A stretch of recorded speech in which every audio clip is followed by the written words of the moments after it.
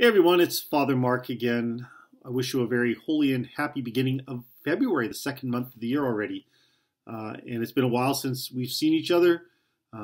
Someone asked me what is our next video series, and I thought about it for a couple of days and weeks, and I came up with the book of Proverbs. People said, why the book of Proverbs? And many of you know I was a sixth grade school teacher before I entered the seminary and was ordained a priest. And the book of Proverbs is part of the Old Testament, part of the wisdom literature. And sixth grade Catholic school education is the religion year is based around the Old Testament. And one of my favorite couple weeks of teaching that was going into the wisdom literature, and especially the book of Proverbs, and have the students pull out different proverbs, different wisdom sayings, and instructions, and trying to see how they could put them into their lives, and how those old wisdom sayings can come alive in our modern age, so to speak, right?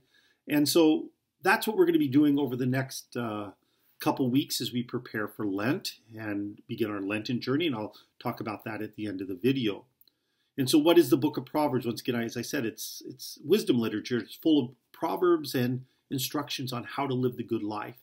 And living the good life for the writers of wisdom was faith in God, obedience to God and family, and gathering of wisdom and knowledge of God through the world and through theology, so to speak. Because as the Second Vatican Council reminds us, that we are called to discover God in both work and play, in prayer and in worship, in all those different aspects of our lives.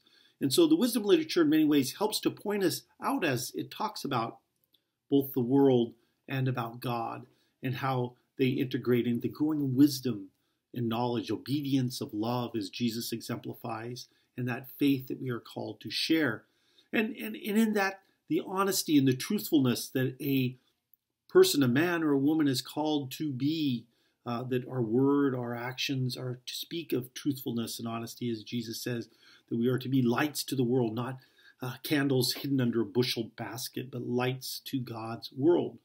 And so, as wisdom literature reminds us, chapter 1, verse 7, fear of God is the beginning of knowledge. Fools despise wisdom and discipline. Right? To have that in awe of God. And then it continues on, hear my son, your father's instructions, and reject not your mother's teaching, right? Once again, that call to obedience, that call to learning from those, our elders, and sharing that wisdom with one another. So that's what we're going to be doing. My hope is to produce a wisdom minute each day, to take one proverb, one teaching, and kind of pull it out and kind of in 1 minute give a good example, give a good understanding of what that saying might mean for us, and then hopefully help everyone grow in wisdom and knowledge of God, faith and obedience of God, honesty and truthfulness in our lives. Lent is a little over a month away.